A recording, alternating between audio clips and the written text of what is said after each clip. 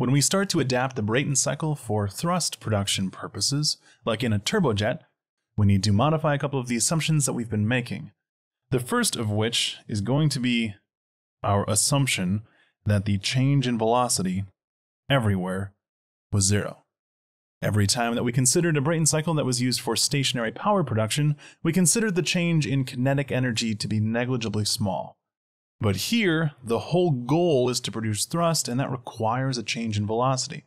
So for us to assume that there was no change in velocity anywhere is going to greatly hurt our ability to produce thrust. Secondly, we are not caring about power output anymore. That is, we are not trying to increase our net power out, nor are we evaluating the performance of our engine by considering how much power we're getting per unit of heat input. Instead, the name of the game is thrust.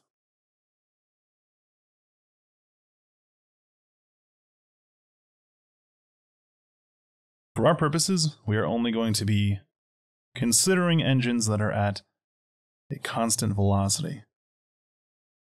And they are producing thrust by expelling air at a high velocity, and that produces some thrust in the forward direction. Our net thrust is going to involve that amount of force created in the forward direction minus how much force there is as a result of the incoming air hitting the engine and slowing down.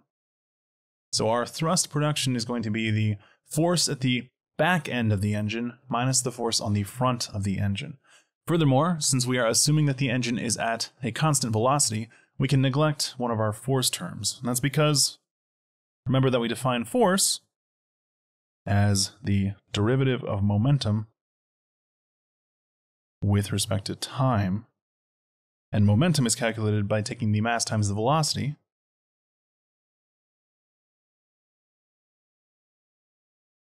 Which, from the product rule, we can write as dm dt times v plus m times dv dt. When our mass doesn't change, we get rid of this term, and you're left with mass times acceleration. That's that F equals ma calculation that you've used a million times. But for our purposes, we have a mass flow rate, so we have to leave this term in here. However, we don't need acceleration anymore, which means that we can get rid of this term. So we are talking about mass flow rate times velocity. And because our force of thrust is going to be the mass flow rate at the exit times velocity at the exit minus the mass flow rate at the inlet times the velocity at the inlet, and because if the engine is operating steadily, there must be the same mass flow rate of air everywhere, I can write this as mass flow rate of air through the engine times velocity at the exit minus the velocity at the inlet. So that's our force of thrust.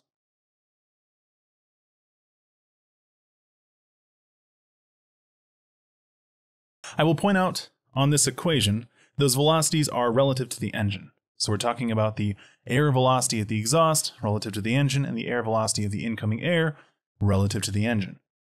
So what that means is, for example, if we are analyzing an engine moving at 200 miles per hour through air that is stationary, then the velocity of the incoming air relative to the engine is 200 miles per hour. Even though the air is actually stationary, it appears as though it's moving from the perspective of the engine. Okay. Since we're not caring about net power output, or rather that we are trying to optimize for something else, we need a new way to evaluate how well our engine is performing. And for that, we are going to be using propulsive efficiency. And propulsive efficiency, like any other type of efficiency, is going to be what you want, or what you're trying to get, divided by what you have to put in to make that happen. This is still a power cycle, so what we're putting in is still heat transfer in, but no longer is this net power output. Instead, we are trying to produce propulsive power.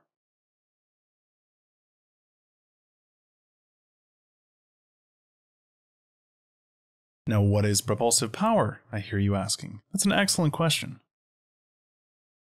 Remember that we calculate work by integrating force with respect to displacement, and our force is constant here because the thrust is constant at a constant velocity. We are only considering steady state operation of engines. This is a very simplified survey of how turbojet engines work. So our force comes out and we're left with force times displacement. And since I'm looking for power, that's going to be force times displacement divided by dt. Again, the force is constant, so I have force times dx dt, which is velocity. Now, which force? The force of thrust. And which velocity? The velocity of our engine.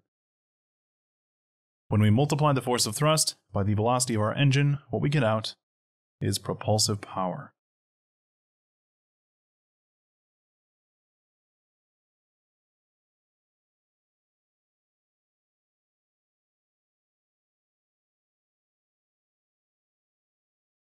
And these three equations are how we are going to be measuring the performance of the Brayton cycle when used for turbojet applications.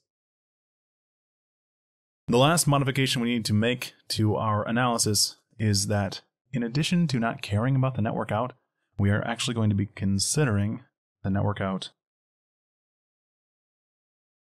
to be 0. And here's the logic. We are saying all of the power produced by the turbine is going into the compressor. So the turbine's only goal in life is to power the compressor. For it to harvest more energy out of the air would reduce how much energy is left for the production of thrust, which is the whole goal. So we are considering the turbine as only powering the compressor. Now, of course, in reality, the turbine's powering other things. There's going to be some power production for the electrical components. We are converting some of that mechanical energy into electrical energy, running electrical systems, battery charging. Furthermore, there are often situations where you're using the shaft work to do something else that requires shaft work, like, for example, running a gas refrigeration system to air condition the aircraft, something like that. But we are considering the turbine as only powering the compressor. So for our purposes, the work out is equal to the work in. The turbine is only powering the compressor. Okay, let's try an example.